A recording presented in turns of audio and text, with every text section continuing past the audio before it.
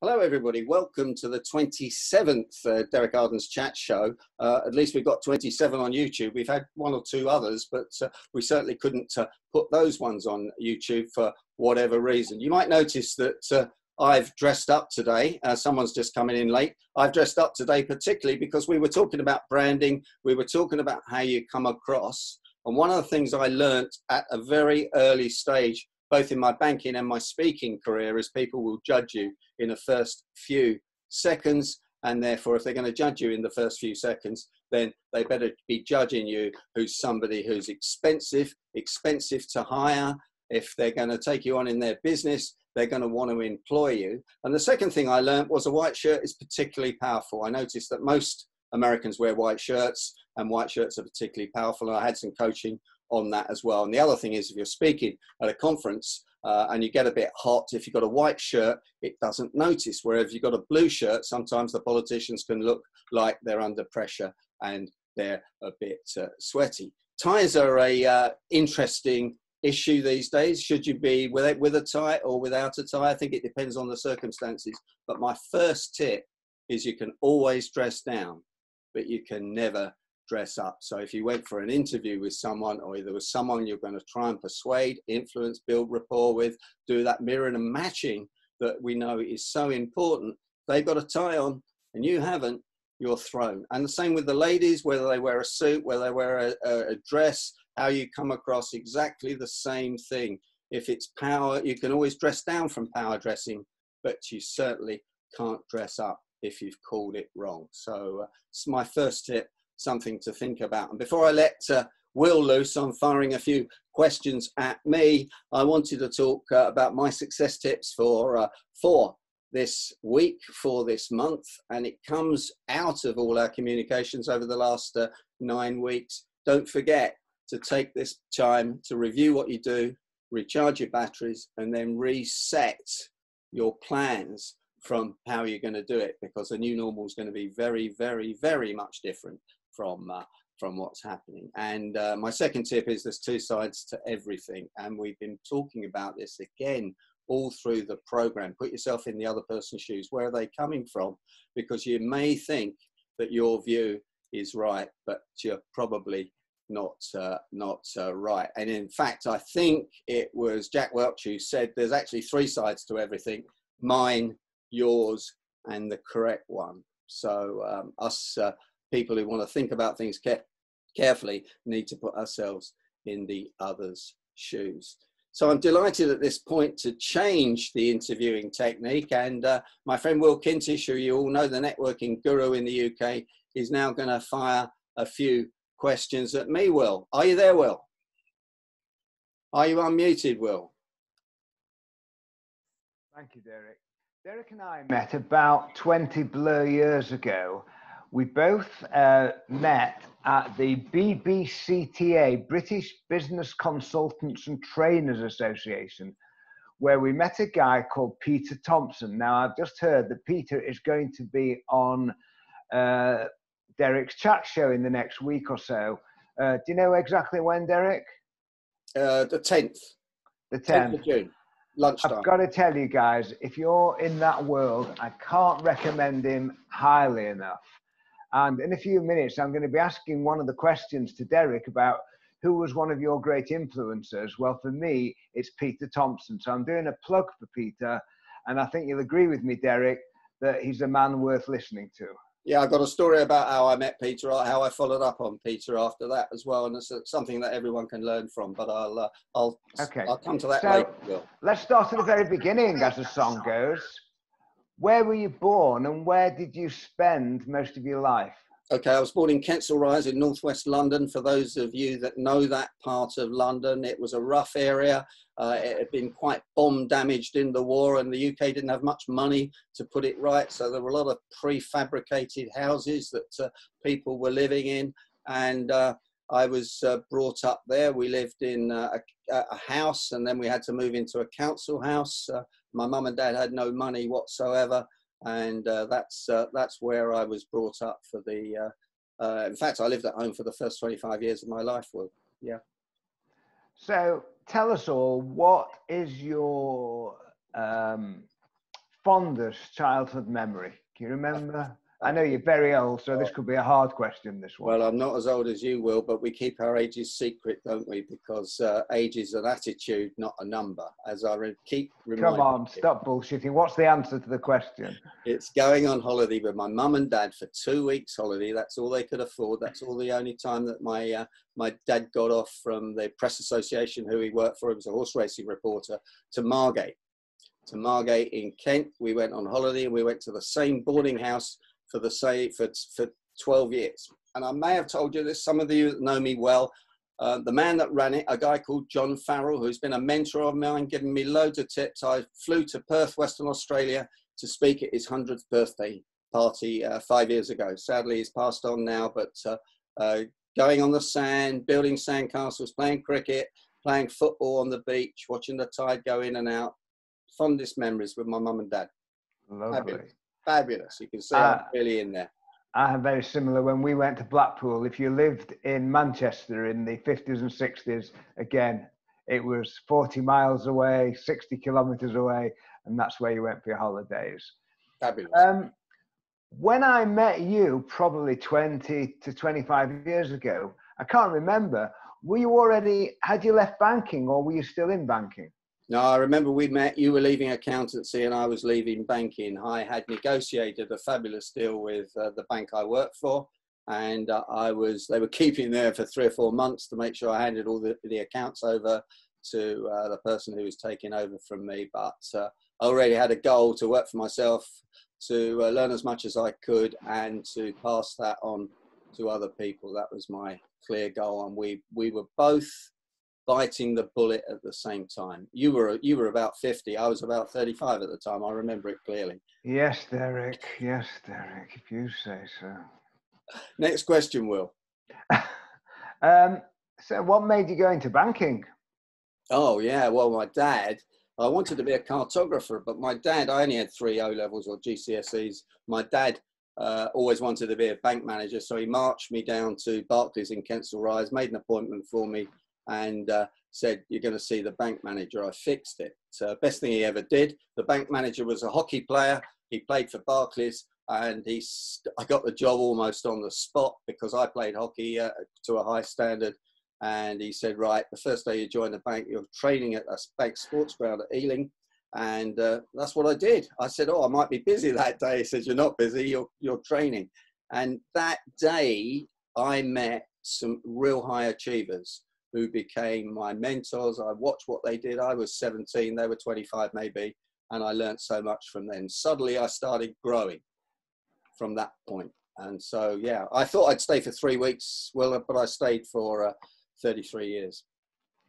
You did 33 years, I did 35 years. I had a similar story, Derek. I was 16, I took my GCSEs. Like you, I didn't do very well. I got about 5. And the headmaster told me I wasn't clever enough to go to university. He said, go and get a job. I said, what am I going to do, sir? He said, the only thing you're good at is numbers, so you might as well go and be an accountant. Unfortunately, my mother had died just as I was taking my exam. My father wasn't a very educated man, so he couldn't give me any advice. So when Mr. Hanforth, the headmaster, said, go and be an accountant, that was it. Yeah. And a bit like you, my Auntie Letty, who drove me to the headmaster, because we didn't have a car, I came out of the headmaster's study and I said, I've been told to go and be an accountant. And her face lit up. She said, oh, you can go and work for your Uncle Jerry. So a bit of nepotism on both our parts here.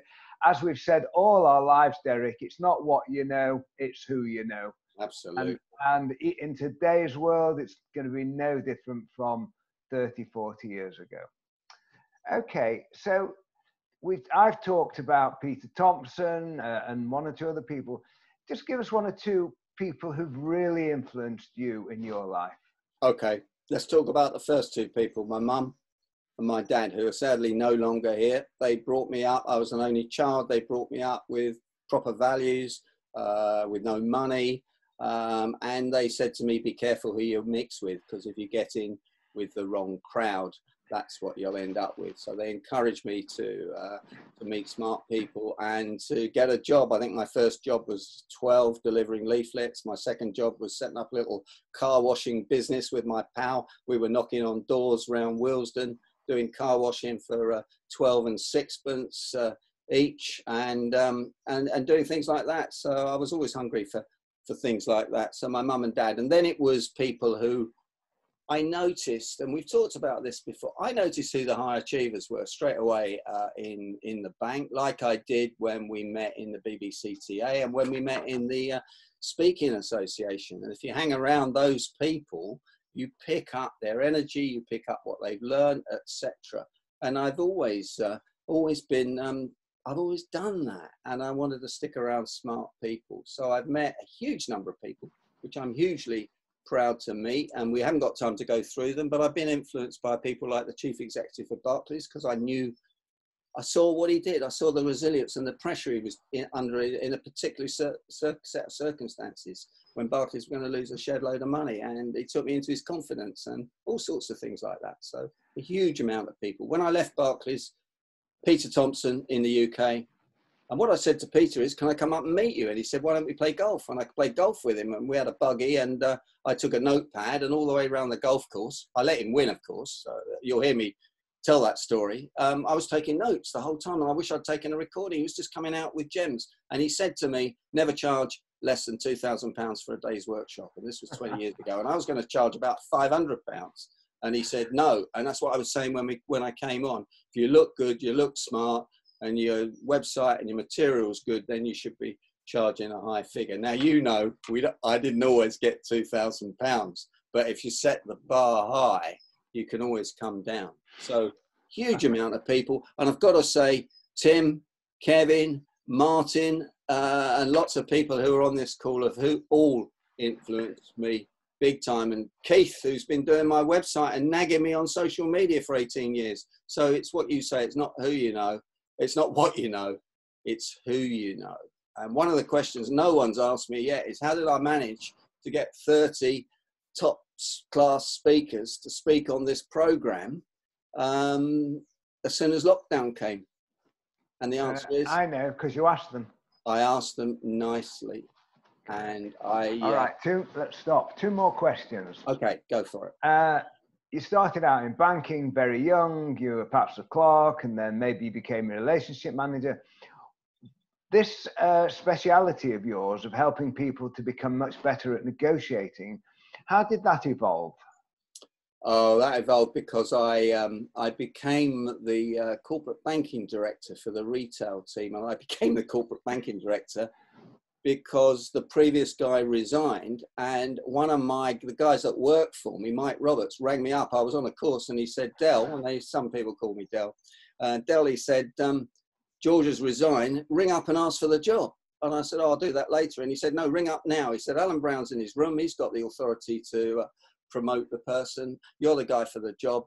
Ring up before they employ some other person who messed the whole thing up. So I rang Alan up. He was totally taken aback that I called him, and I ended up with a job. That's another one of yours, Will, isn't it? If you don't ask, you don't get. Oh no, let's remember Peter Thompson, ladies and gentlemen. Yeah. If you don't ask the question, you don't give the other person an opportunity to say yes. Okay, final question. And ladies and gentlemen, in a minute, I'm going to ask Derek to open it up. You must have 1 or 2 questions to ask him. So please be ready to ask him a question. So my final question is, what are you most proud of? Oh, wow. Okay. Okay, that's a good question. I think I'm most proud of writing a book, Win-Win, which was published all over the world by Pearson. I think the reason I'm most proud of it is because I never, for one moment, struggling to get English GCSE, thought I would ever be a writer or an author. I thought I'd be a speaker because I'd done lots of training, lots of speaking, and I love doing that and love making a difference to an audience. But a book, and everyone told me I had to write a book and blah, blah, blah, and I did. I self-published a book. But at the end of the day, Pearson came knocking via LinkedIn and asked me to write a book for them. And I was not in competition with anyone because of the social media, the work Keith had done for me behind the scenes, etc. They found me and they asked me to do it, and they'd seen what I'd done. So yeah, it's up here and I'm really proud of it, and it's published in Chinese and all sorts of things. So you asked me, and I've not made any money on it. Like your book, it doesn't make money. Anyone thinks a book makes money, but it opens Well, doors. it's funny you should say that, because I'm doing an interview on Friday, and the lady has asked me to send a link about my book because she's going to publish it, and I couldn't believe it. I went onto Amazon. Last week it was 12 quid. This week it's 25 pounds. I can't believe it. I mean, brilliant as it is, who the hell's going to pay 25 pounds for my book?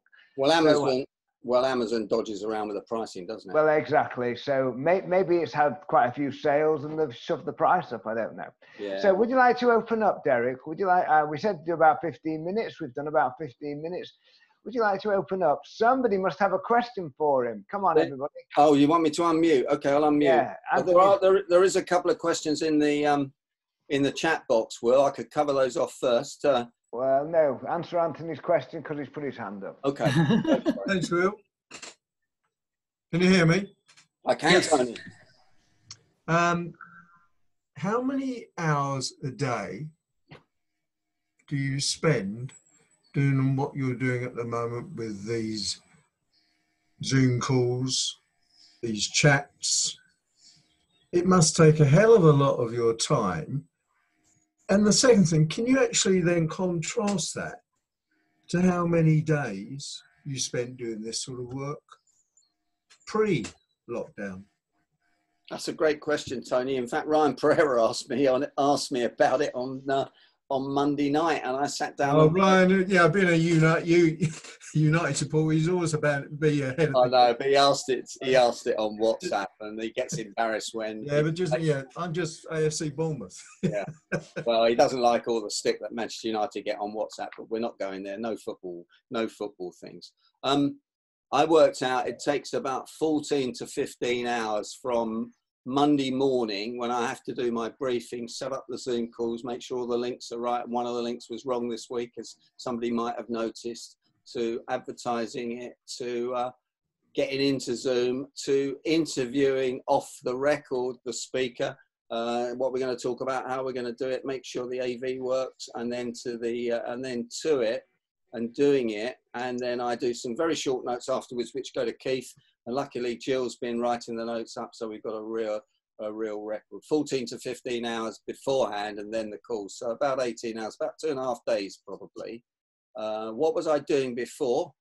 I would have been getting my bike out, cycling, taking more exercise that I hadn't been allowed to do. I would have been going to London to meet 1 or 2 people. And if I went to London to meet Will, that would probably be 4 hours out of my day. Whereas I'm using Zoom, and I'm using Zoom much more effectively, which is interesting. But actually, can we ask everybody? So more intense now or less intense?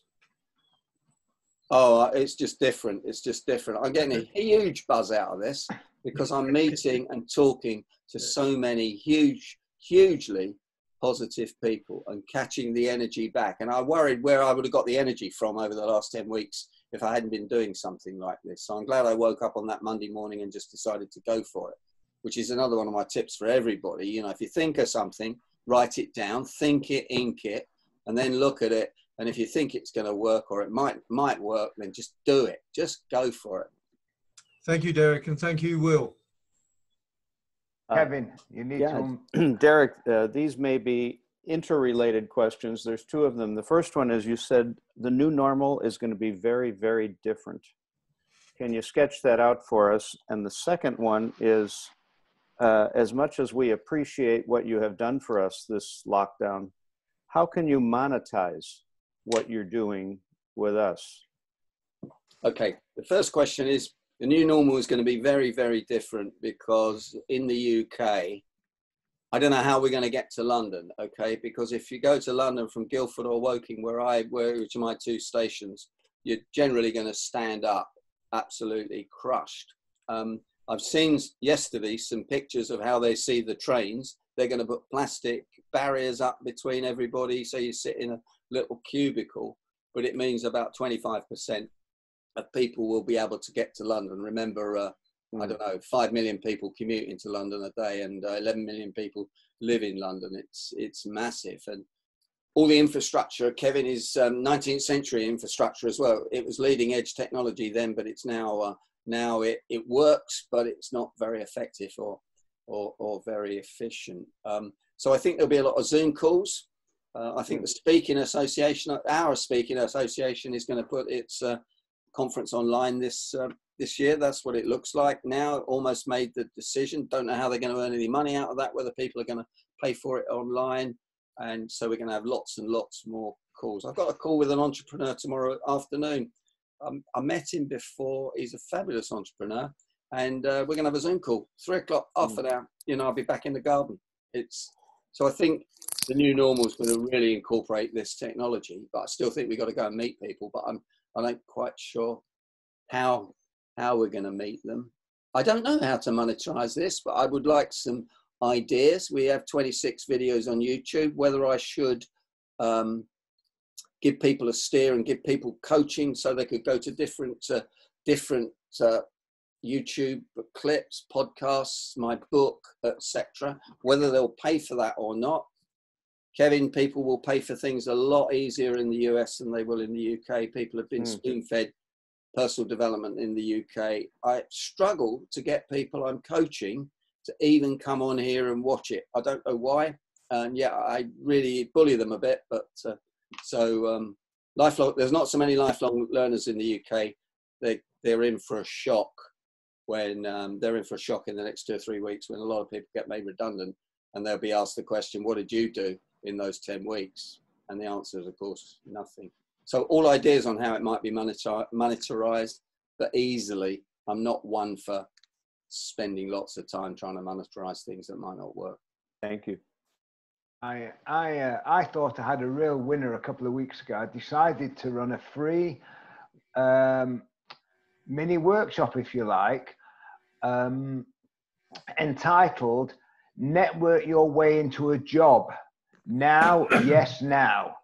And we know there's going to be millions of people out of work, and even people who are being furloughed, who are in work at the moment. A massive percentage of them must be thinking, I am at risk. And you know what? I advertised it 4 times on LinkedIn, and I got 10 people sign up, and 5 of them turned up on the day. And I was disappointed. I mean, I did my best. Even if there'd been 1 on there, I still would have done my best. But I thought, I wonder why. People perhaps very comfortable at the moment, and they're just not ready. And when things really get tough, maybe people will want to learn to negotiate better, or learn to network better, or whatever. Maybe they're just not ready for all this, and they haven't faced reality. I wonder if people I wonder if fear gets involved, or anticipatory. We call it anticipatory grief. They're worried about what's going to come. I've noticed that I'm starting to get paid speaking engagements online, and I'm noticing I'm getting more anxious about it. If it's free, it's fine. I'm good. If it's talking to you guys, it's fine. Now all of a sudden I've got clients who used to see me in person who are now going to see me this way, and I'm saying to myself, wow, now what do I need? And how am I going to keep them engaged? And so I'm noticing some anxiety about paid speaking engagements that are coming, whereas I'm fine with all of you. I get to wear my favorite t-shirt, and Jill loves this color, and so that's fine. And I can use my virtual background. My wife hates this background, so you know, all that stuff. But I'm noticing a little concern about it. Now, I think because of Derek and all of you, I jump into opportunities that are what you would give Will. So, but I think some people are maybe anxious and afraid, and so they stay away. That's what I was saying. Right. Can I just interject there? And this is not me. This came from Justin Urquhart Stewart this morning. Digital commerce. I've just put it online here. A modern agile commerce platform built to handle every customer and market demand. The only solution that supports multiple marketplaces. And that's under the heading digital commerce. I may be telling grandmother how to suck eggs, but it's just a thing that I found. I think the technology is moving really, really quickly here. And yeah, there's a question in the chat box. Can I answer this very quickly, Will? You're in charge now. I'm passing back to you. Okay, Ryan says, I always remember the white shirt tip, which my mum online would fully agree with. However, conflicting things about red ties. I was once told a red tie sells, but recently I read that a red tie is aggressive. Well, a red tie does give you energy. It is aggressive. Red is a energy color, which I've toned it down with a bit of white because I used to have a red one. I take a blue tie with me sometimes when I'm teaching negotiations. I switch it in the coffee break to see who's noticed so I can have this discussion. And some people pick it up straight away, higher sensory acuity and awareness, and some people don't even know what the person's talking about. I said, you changed your tie? I said, no, I haven't. What are you talking about? Etc. Red, I'm comfortable with red, Ryan, because I've always worn it and it gives me energy. And I'm anxious, like Kevin and like Will and any professional speaker, before you go on, I'm anxious to do a good job for the people that I'm privileged to have turned up to listen or to hear me. So I am up for it, and I want to be up for it with my maximum energy, and it works for me. If I wear a blue tie, do you know, I don't feel so comfortable. And I said to Sally, my wife, I was going to do something where everyone's going to be dressed casual. And I said, do you think I should dress casual? And she said, no, you shouldn't. Certainly shouldn't. You should dress as you normally do to give your 100% performance. And if you do dress casual, my advice would be take a branded jumper with you or a branded shirt, which looks 3 times more expensive than the Marks and Sparks one, so that people think you're still expensive. People will disagree with me on this, but you know, that's my view, and have a think about your own brand and how you do it. So what's a jumper, Derek? Pullover jumper. Oh, like a sweater or a sweater? Yeah. Sweater. Okay. Kevin, I noticed the light. You've got a wonderful load of light coming in on one side. I know. I think if you are going to start doing paid work, you may want to consider finding a different place to sit. Is that possible? Yeah. I usually do it upstairs, but my wife is asleep and the servants are gone. So I am down in the servants' quarters. So we get light coming. But yeah, I would not present here. Thank you for mentioning that, though. I'm playing around with technology, as is everybody, I guess, is what should we do, and how do we, what kind of technology do we need? It's really, it's a different world. I was speaking to a lady the other day and I said to her, are you standing up? She said, yes. I said, how did that work? She said, I bought myself a table that goes up like this. I said, well, that's interesting. How much did that cost? She said, oh, about £300. I went, Anyway, I've just bought for about £30 off Amazon or eBay or somewhere, something that a laptop desk that you simply put on your table, and so you can just raise it up to whatever you want. Because if I'm going to start doing talks, I really do want to stand up, and I do think it brings the energy if you stand up. So I can put the laptop on this new table, which should arrive today or tomorrow, and you can have it at any height, and it just then folds away and put it in the corner when you finish with it. Yeah. So. Yeah, that's good. I was gonna.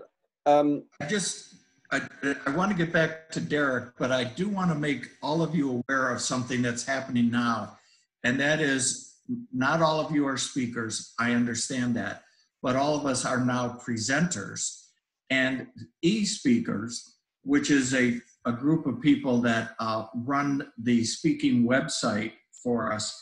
E as in electronic speakers, now offer a certification called Certified Virtual Presenter, and it costs $49, so I don't know how much that would be in pounds, but you get to put that on your website that you are a certified virtual presenter.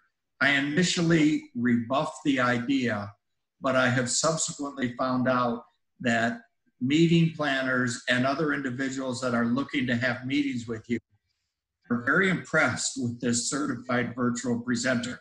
Kevin, you're aware of it, right? Yeah, I am. And if you remember, I think they're not even charging you $49 for it. Some people have, I think Swearnigan did it the other day, and I think they actually watch you do something. You have to kind of do a little clinic. Yeah, and they'll tell you your lighting's bad, your microphone is bad, your background's bad. Yeah. They will fail you, but they'll tell you what you have to do in order to get it right. I just think it's a fairly good investment to put that credential out there. Thanks, Tim. Thanks, Tim. I mean, one of the questions I always ask, I got this from Alan Wise, is who certifies the certifiers? Who motivates the motivators? Who inspires the inspires? Who leads the leaders? Because that's the question we need to ask quite often, don't we? Guys, I've just put in the box down the bottom Jill's notes from last week, because tomorrow we're going to expand on some of those notes for the people that come on. So if you want to have a look at those, you can, and they're quite, and then think about any questions you might want to ask, because we haven't got any questions in the chat box. I understand that. One of the questions you can ask yourself, and this comes from neurolinguistics, and Gabby can expand on that more. When you say, have you got any questions, and people say no, you then can ask them, well, if you did have a question, what would it be? Or if they say, you know, and well, I can't do that yet. And you might say, well, if you could do it now, what action would you take? And that's one of those mind-bending questions, which I love. And of course, if you're one-to-one coaching someone, they often can't handle it. And I just say to them, go away and have a think about it and come back to me later, because I like to their brains. Kevin. So Derek, if you could monetize this, what do you think would be your? Well, Kevin, what do you think would be some of your Kevin, first? that's such a good question. I need to cool down a bit, really. What do you think would be some of your first steps in? If you thought to yourself, if Sally said to you, you know, we got to make some money off of this thing. You're very successful with all of these people, your buddies, but how can we convince somebody to pay? What might be some of your first steps that might get you in the right direction, or what would be some steps that you know would lead you down the path of? I think I'd have to write a program. I'd have to put this into some sort of workbook sort of style program with some coaching questions, and then point people in direction. I'd want to feel comfortable with what I was selling, and then I thought I could probably set something up on Eventbrite, and then market it in my newsletter, which said, I don't know, £50 a month, coaching program, mentor you, and see what happens. I have tried that sort of thing before with no success. So I guess, yeah, I don't know. I'll have a think about it, and look forward to any other ideas from We people. We got a speaker in the U.S., Michelle Villalobos, who says, sell it, then write it. So she's suggesting that you start spreading the word out. And when people say, gee, that sounds great, she said, then you can always write it later. But she suggests not starting out with the writing, but to do that. I'm doing a program for students this summer that a student and I developed very quickly, but we sold it first, and then we wrote it. Then I got the approval to do it from my dean. So we did things in reverse, and it was more successful than I thought it was going to be. And I liked her approach because I think many of us are kind of logical. We want to get everything in order and get our ducks in an order, and then as if we were at a store and we were showing someone our product, when in fact, I wonder if maybe part of the new normal is to listen to clients, maybe even get them involved. One of my students helped me write the program. So, and then she was my best advocate to sell it. So she's my teaching assistant, but that's flipping it is another way of thinking about it.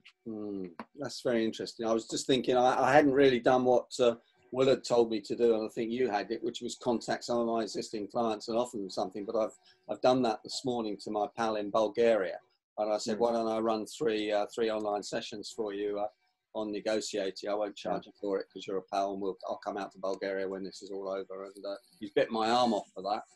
And so I need to get back to some of my other clients. But I haven't done that quick enough. Like most things, you don't always do the things that don't really hit your hotspots. I'm going to be on a call this morning with a fella and his wife, and I know what questions they're going to ask me. They told me the questions, and what they're going to do is we're going to do a business assessment. I know they're going to sell me their coaching program. I know that's going to happen, but I also know that I'm going to go through this diagnostic first, which may help me figure out, I've already started to do some of it on my own, help me figure out where do I want to devote my energy. And I did this with a client the other day, and he was very interested in this no charge initial assessment of your business, and it worked very well. And I think I was very helpful to him. It felt less salesy and more consulting from the standpoint of taking someone from here to here. So that's another idea that we might use too, is some way to kind of help walk somebody through the need for what they might not know about. It's sort of a hidden part of yourself that can come forward. It's similar to the NITO experience Derek and I had of what we went and we discovered things we didn't even know we didn't know. Yeah. About ourselves even, huh? Yeah. There's two things there. That's unconscious incompetence, isn't it? And it's also in the model in Johari's window that says you don't know what you don't know. And of course, both in what Will and I sell, which is pretty niche, people don't really know. They haven't got negotiation skills. So we point a few things out and people think, oh, well, network, anyone can talk to anyone. And yet we know that 98% of people hate it. So yeah, it is marketing, but I've never been one to, Will spends a bit more money on marketing than I do. I've never been one to spend money on marketing, but I've been learning like mad about social media. And I'm going to ask some of you guys that have been on here to start retweeting a few things and YouTubes as well, just to see what happens. Will, you wanted to say something? Yeah, you made a comment a few minutes ago after Kevin or Tim said something. Well, I've been a bit slow off the mark. My view is that the whole of business has been in such a shock that I think now is the time to start doing things. As things settle down, people are beginning to realize this is how things are going to be on the communication channels. And until now, people have just, all they're worried about is how can we make sure our business survives. They're not interested in the slightest with you and me, Derek, at the moment, whether we're charging or not. All they're focusing on is how can we make sure that we can get through to Christmas, and then hopefully after that things then do start to settle down. And that's why I've not been pushing. I mean, I've got a fabulous online learning program, which is perfect, but are people going to even pay for that yet? I don't know. So that's my thinking, that people are now beginning to get used to what's going on, and maybe, just maybe, they might start spending money. You mentioned the fear factor. I think Kevin mentioned the fear factor. It's interesting that there's a guy I've been mentoring from a charity that I do some work for, and I'm obviously not charging him. But I haven't been able to get him to watch more than 2 or 3 of these programs. Suddenly he wants to speak to me because he's twigged there's going to be some redundancies there in the last week, or in the next week or 2. So I'm speaking to him at 4 o'clock this afternoon. And I remember in Barclays again, and this goes back to what Will teaches all the time. People used to bombard me with CVs. Can you help me, Derek? I hadn't heard from them for 5 years.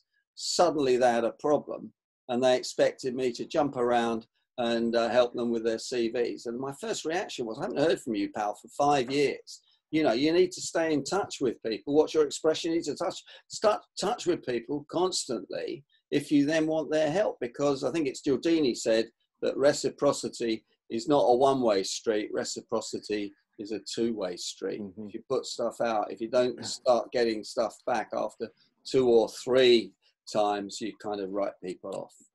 When I do coaching with people, I I give them the homework, and the homework is to write me an email about what they learned from our interaction during this hour of coaching.